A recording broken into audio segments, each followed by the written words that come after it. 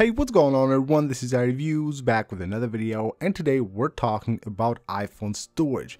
Now most of the storage of course is taken by photos and videos and then apps, but there are also files that apps will cache on your iPhone that of course will take a lot of space. So in this video I will show you guys a few simple tips and tricks that you can follow in order to make sure that you clear as much as possible of the cached files on your iPhone, that way of course making more free storage on your iPhone which you can use for anything else you want. Alright, we're starting with the first thing. Now the easiest thing you can do is restart your iPhone. Now restarting your iPhone will clear some cached files from some apps, but it will also clear cached files from iOS system.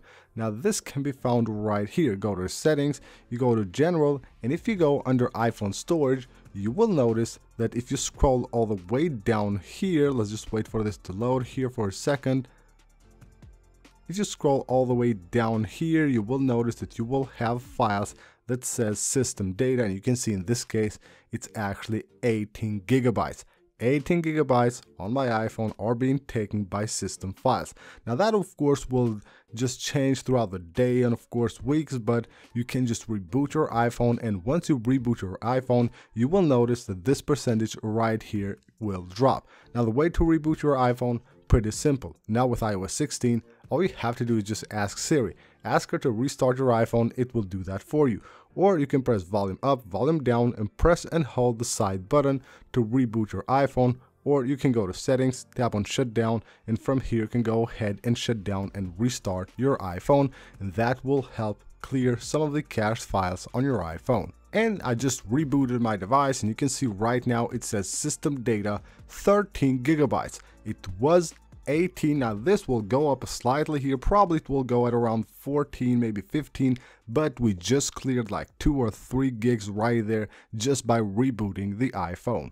Next are cached files from browsers. Now most of us will use Safari to browse on the iPhone and of course clear the history and data of websites. But if you use also third-party browsers like Google Chrome for example, you might forget to actually clear the cached files. So first of all, if you want to do that for Safari, pretty simple, head on to the settings app, go to Safari, and what you will find right here is the option to clear history and website data. That will save a ton of space on your device. Just an example right here, if we go to advanced and we go to website data, you will see here a bunch of websites and you can see how much space they are taking up on my device. So you can see right here we have it. So you can see 40, you can see 40 there, 28, and this is just from some websites, and I have cleared my history right there in probably a week from now. So in just a week you will have over 200 megabytes of saved data which are cached files from different websites into your device. So just head on, tap on clear history, and from here you can clear all the history and data from your browser. And if you use other browsers like maybe Google Chrome, which is one of the other more popular web browsers for the iPhone, you can do that by going into the app. On the Google Chrome, you tap on the 3 dots right here and tap on clear browsing data. Now, most apps won't actually allow you to clear just the cached files, but the browsers do. They have the option to actually clear the history and files, and just like that, you can go ahead and clear and save a ton of space on your iPhone. So in this case, we can go ahead and choose the time range right here. You can go all time and just tap right here on clear browsing data. That way you will clear the data and of course the cached files. Now the cool thing about Google Chrome is that it also allows you to just only clear the cached images and files. You can actually deselect the other ones and just clear the cached files without removing the history of your browsing. Now of course most cached files will be from apps that you have installed on your device, and some of the most popular apps will have the most data saved on your iPhone locally, which again takes a ton of space. Like if we go to settings here and go under general, go to iPhone storage, you will see what we have here is like apps that you know are small in size but they take a lot of space. So you can see right here we have photos, 4 gigs right there. Of course we have photos saved, but if we go to something like Snapchat for example, you can see the app size is actually only 227 megabytes, while documents and data almost 1 gig. And you can see the same here with TikTok or Twitter or whatever app you use. They all will have a ton of like different data saved on your iPhone, taking up a lot of space. Now what you can do in this case is of course delete the app and reinstall it. That way you will free up that space. Of course that will pile up again over time, because I had this iPhone for what's like almost 2 months. It's like 2 months now, and in this time, in this case, Twitter has accumulated like 470 megabytes of different files, cached files and data that it has saved on my device. But if I delete this, reinstall it, of course this will pile up again, but it will take some time. So in that meantime, I will have that free storage on my iPhone so that I can use it freely. So that way you can actually remove the cached files from the apps. There's no other way. Just delete the app, not upload the app, delete the app completely and reinstall it. That's actually the only way to do it, unfortunately.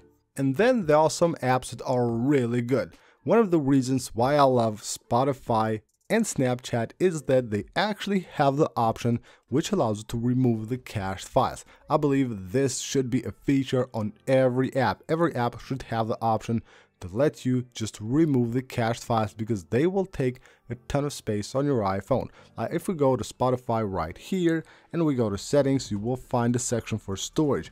Now going here, you will see what we have. So we have on downloads only 358 megabytes, while we have on cached files 1.8 gigabytes. But of course Spotify is awesome and it lets you do that, clear the cache with one button right here. That's a great feature to have. And again, Snapchat is another app that will allow you to do that. So you go to the settings on Snapchat, you have here account actions, you can see clear cache 1 gig, over 1 gig right there. So what you can do is just go ahead and tap right here. That will allow you to clear 1 gig from your iPhone so that you have of course more free space and clear all the cached files from the app.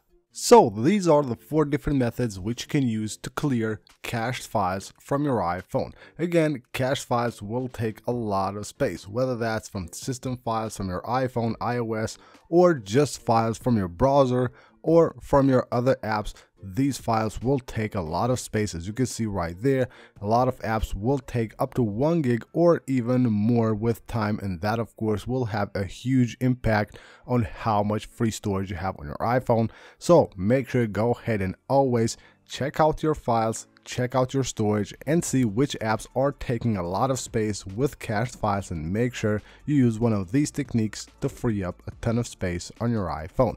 So that is it for this video, guys. Thank you guys for watching the video. Don't forget to subscribe to the channel if you want to see more videos like this, and of course smash the like button as it really helps out a lot, and I'll see you on the next one.